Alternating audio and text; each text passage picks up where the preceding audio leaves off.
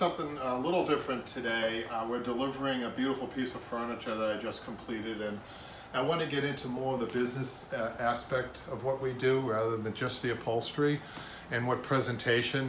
When you do a fine job, I know a lot of upholsterers who get to this point and they don't wrap the furniture, for instance, or their presentation isn't that great, although the work could be spectacular.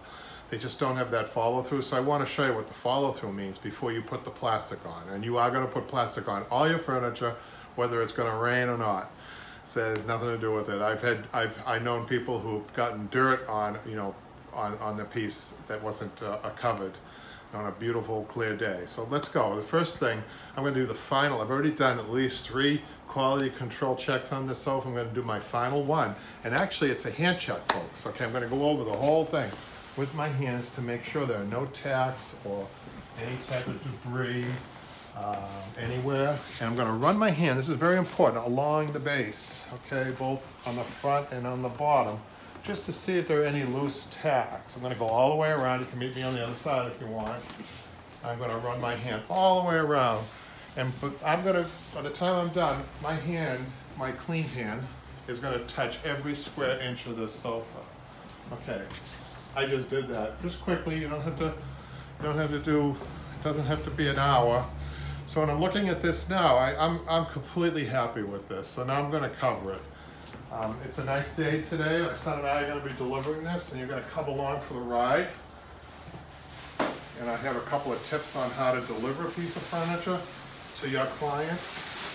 Believe it or not, in my estimation, if you do this properly, the presentation, you can get 25 to 50% more than your competitor, because it shows that you care about your furniture. Presentation is everything. You notice how I have my white shirt on today. Make sure that I'm clean. Also, it gives your customer confidence that you're the best. You're the best around.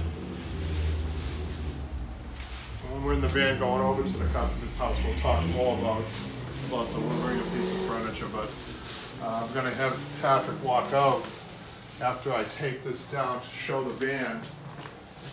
I'm going to tape this down so the wind doesn't blow it off. Seeing that, people delivering something in the rain, and I see the plastic blows off, and they might as well not have covered it. So you can secure it. So what I'm doing here, when I come around, you'll be able to see I'm actually wrapping the plastic around the legs to assure that a wind doesn't take this up. Look, see that little thing right there can save a very expensive job. So this is ready to go. I'm going to have Patrick walk out to show him a clean van, what a clean van looks like. Oftentimes when you pull up to a client's house, they're waiting for you and they see you're inside of your van. You don't want Coke cans or pets in your van. And there's Pamela. And here's the clean bed. So Patrick's got to give me a hand now loading up the love seat. Let's go, Pat. So we also package our cushions separately in separate plastic instead of putting it on the piece and then having the piece be turned up and then having the cushions fall out. It's always a smart idea. So I'm going to load this.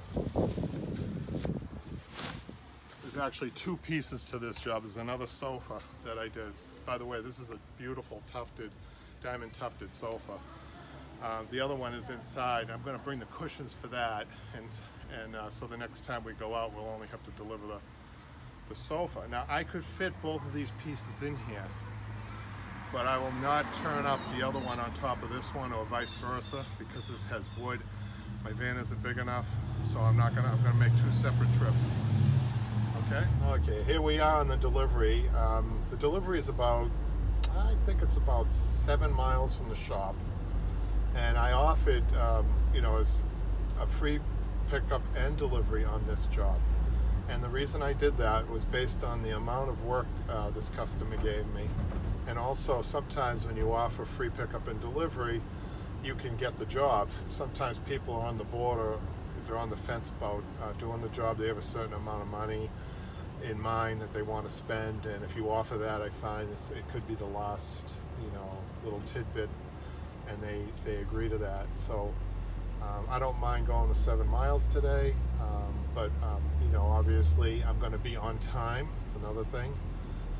People, when you say you're going to be somewhere at 3:30, be there at 3:30. Don't keep people waiting. Constant contact, right? So yeah, so when we get to the house, I'll have some more things to say, or maybe along the road we'll talk a little bit more.